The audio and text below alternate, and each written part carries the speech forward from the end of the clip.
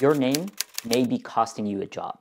Today, we are discussing new economic research on names and how they impact your career. Have you ever wondered why I go by Dr. A? Well, we'll get into the economics of it. At the end, I will tell you my personal story, so stay tuned. And if you're new here, go ahead and subscribe, leave a comment. I recently read a fascinating study that finds that your success in the job market is influenced by how easy it is for others to pronounce your name.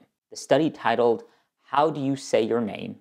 Difficult to Pronounce Names and Labor Market Outcomes." This paper is well done, and its findings provide evidence of discrimination in the labor market. We have previously discussed discrimination based on beauty on this channel. This area of discrimination is slightly different, and it's called discrimination based on name fluency. Let's discuss the research. The authors analyzed 1,500 economics PhD job candidates, primarily focusing on how native English speakers perceived the pronunciation of the job candidates' names. Shockingly, the study finds that candidates with difficult-to-pronounce names had a 10% lower chance of securing academic or tenure-track positions.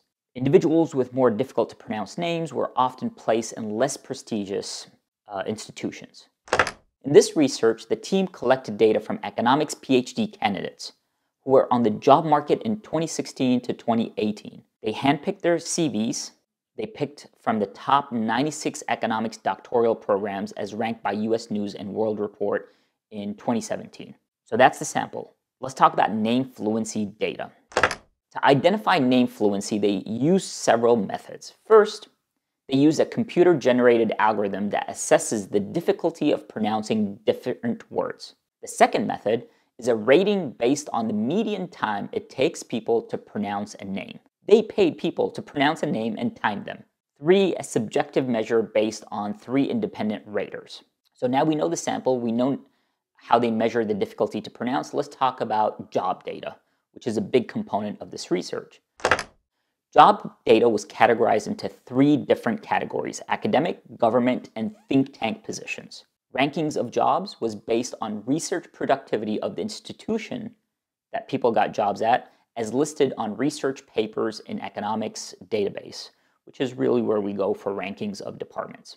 Institutions ranked in the top 6% were assigned a productivity score of 400. Institutions in the top 8% a score of 600, in the top 9% score of 700, and in the top 10% a score of 800. All other institutions not within the top 10% received a score of 1,000.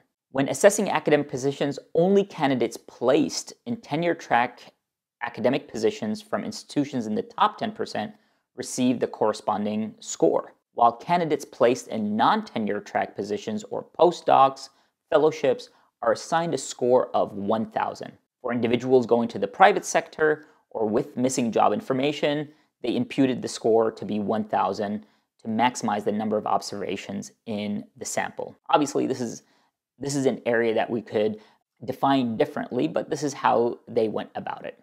Let's talk about the results.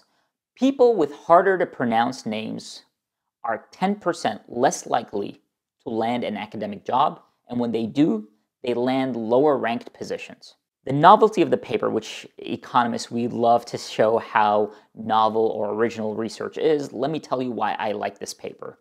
First, although there is research on name discrimination, this one examines name fluency discrimination, a different version of name discrimination.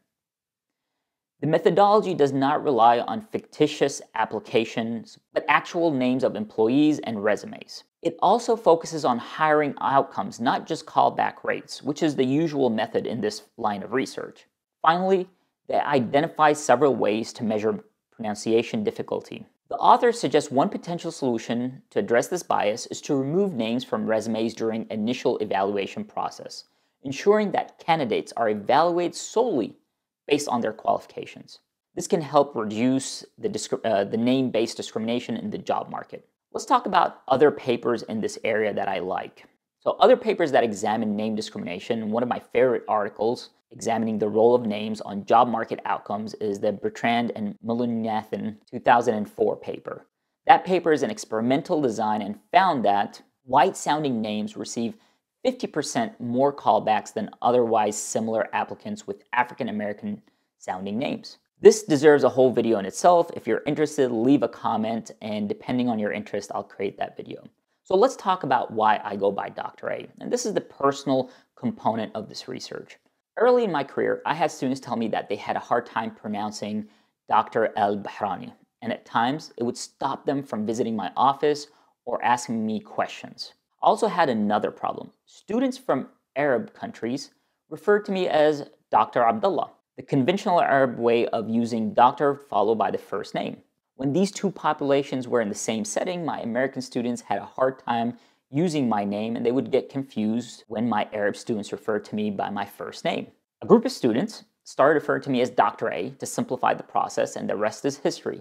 Today, my parents, my colleagues call me Dr. A, and this channel is named after that. Some people, as is the case with everything, are not happy that I changed my name and, as they say, gave it into name fluency frictions. However, the data is clear. Economically, Dr. A is a better choice because discrimination exists in the market. And this is the takeaway. The takeaway is that names matter and bias exists, whether it's explicit or implicit, and it impacts market outcomes. Here is more evidence that markets do fail and some sort of intervention might be required or regulation. So that's the beauty of economic research. If you love economics, then you really want to know how to do this research. And if you're interested, reach out to me. We have the Hale Fellows who are always working on research with me. Don't forget to hit the like button and subscribe for more content like this. Thank you for joining us. Once again, my name is Dr. A. See you all next week.